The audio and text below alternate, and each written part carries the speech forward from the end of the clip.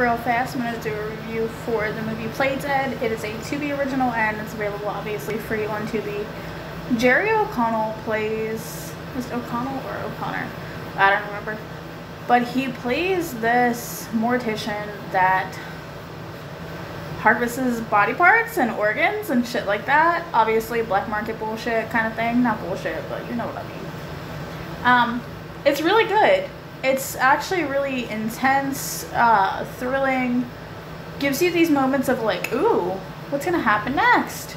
Bailey Madison, the little girl who played in A Haunting Hour, and was Waverly Place, who apparently is all grown up now. I thought she was still a child. I feel old. I feel so old. She plays the main character, an older sister, who is trying to protect her brother by breaking into a morgue to steal evidence from a crime locker.